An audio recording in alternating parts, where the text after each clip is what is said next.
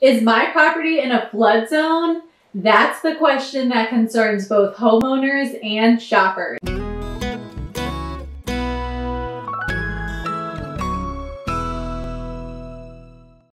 Does being in a flood zone affect a home's price? Whether you're a seller or a buyer, keep in mind that a home's price is likely to be affected if it is in a floodplain. Sellers know the cost of yearly flood insurance could affect what buyers can afford. So when the home is priced to sell, they will probably take those extra expenses into account. The property could also be seen by buyers as less desirable if the risk of damage from future flooding is high.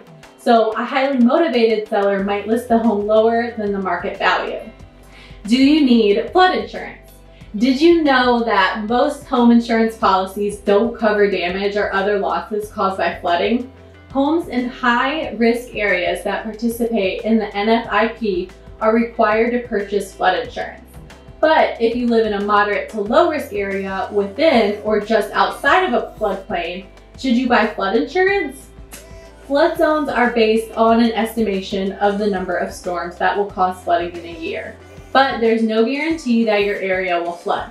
Still, you will want to be covered in the event something does happen. If you're wavering between buying and not buying flood insurance, ask yourself this question. Do you think the possibility of flooding and the damage associated with it is worth the insurance premium? In some cases, having flood insurance is less expensive than the losses from a flood. Here are some tips on how to minimize your flood losses. 1. Elevate your furnace, water heater, and electric panels to protect them from possible floodwaters. 2. Keep storm drains and gutters free of debris and install check valves or one-way valves to keep your flood water from backing into your drains.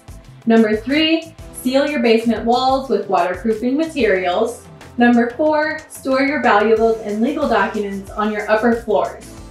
Alright, so as you can see, flood zones are no joke, so make sure you have a trusted real estate agent to help you find the right house and discuss potential flood risk with.